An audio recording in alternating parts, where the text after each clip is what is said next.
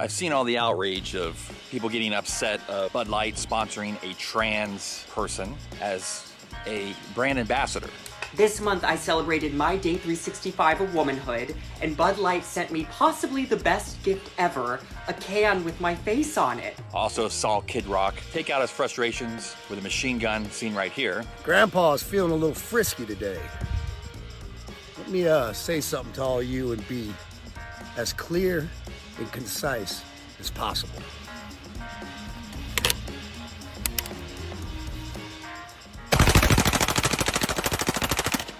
But if you're a believer in Christ, none of this should offend you. It should make you pray for people more and to see more people be reached for the kingdom of God. We need a mighty move of God in this country, and it will change everything. So let's pray today. Please like the video and subscribe.